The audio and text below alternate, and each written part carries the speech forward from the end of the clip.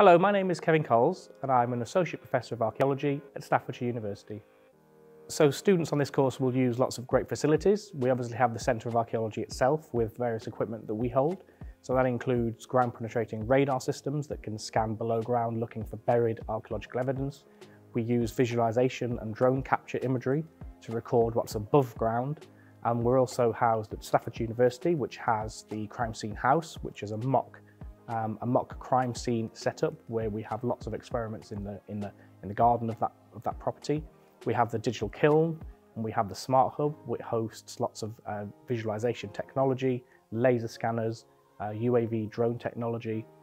We can scan an object and 3D print, and we also have lots of laboratories that help with the forensic side of our investigative work, based at the Science Centre, also on Staffordshire University's campus, with all the equipment that it houses in its £35 million Science Centre that we have.